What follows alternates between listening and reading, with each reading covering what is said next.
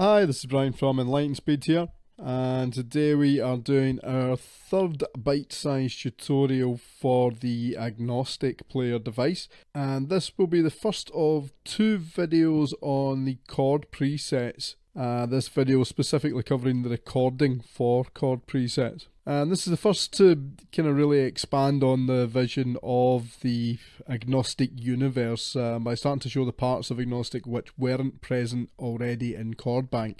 So let's get started. First we'll go into the browser and we will load up the utility patch, all intervals 1, 5, C major.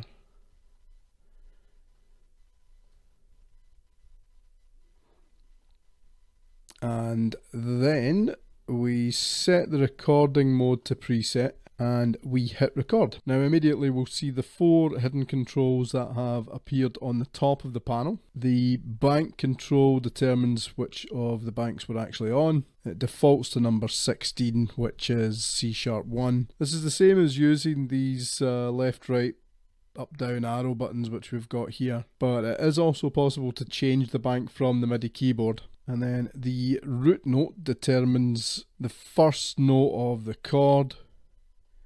We change it, you can see it moving down here. It starts off as 48. The type changes the kind of preset, and there are 3 preset types available at the moment. There are interval, there is piano in general, and there is guitar shapes.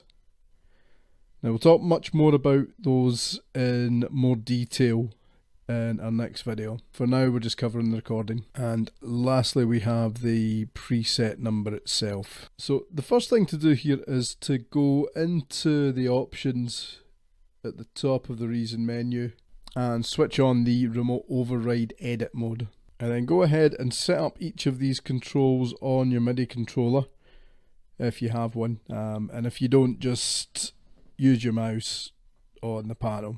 But really from this point on the workflow is simplicity itself. You select the bank you want to change. We'll stick with C#1 for now. Play a couple of times while you're setting the root note.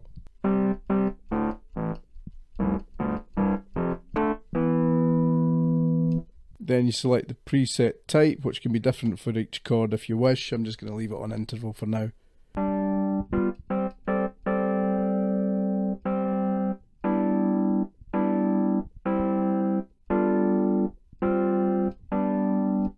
And once you find a chord that you like, you then just move on to the next one and start auditioning through those.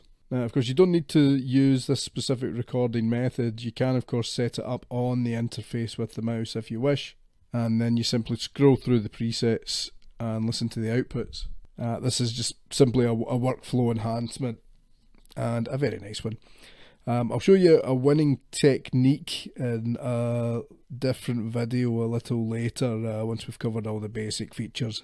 But that's us for now. The next video will simply talk about the types of presets that are available. But in the meantime, thanks for tuning in and we'll see you again soon. Take care. Bye bye.